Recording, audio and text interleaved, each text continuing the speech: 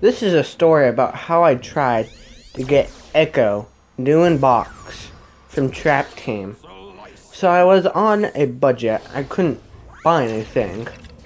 And then I saw this amazing deal. Inbox Echo for $6. And it was a bid. And so me and my sister hatched a plan. So she would buy it for $6. And I'd pay the $6 and added on $50. We thought this was a foolproof plan. Nothing could go wrong, right? Except the bid ended on Sunday, which as a family, we're busy on that day. And so I discovered the bet on there, it would add an hour or two. But at that time, I did not know what automatic bidding was. So everything was going good.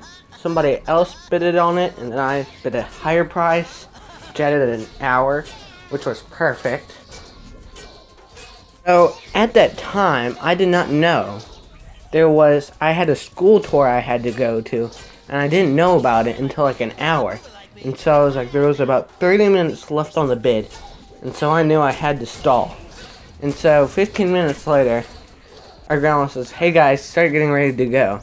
And so I purposely take a little bit extra time to do it, but everything ended up fine. We were like 5 minutes away from the school.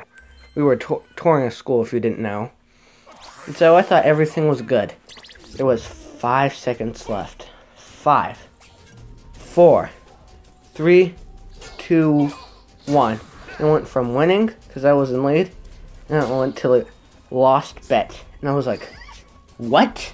And it showed 7 other people had betted on it. And the person got it for like Echo inbox.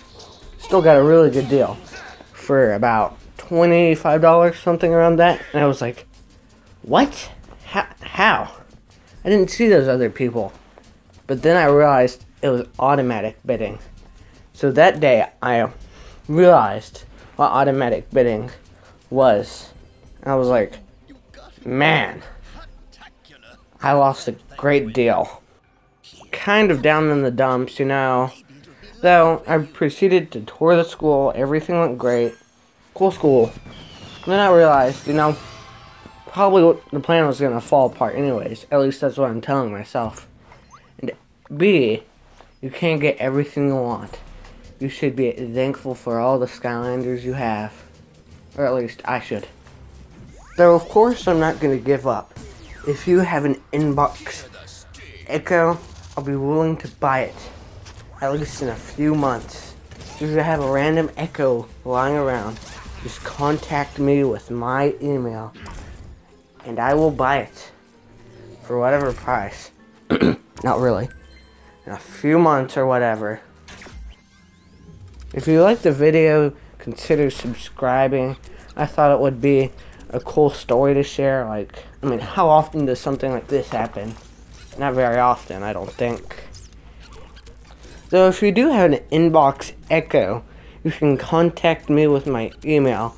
My email's in my description about my YouTube channel. So just go there and contact me. I'm sure we can make a deal of some sort.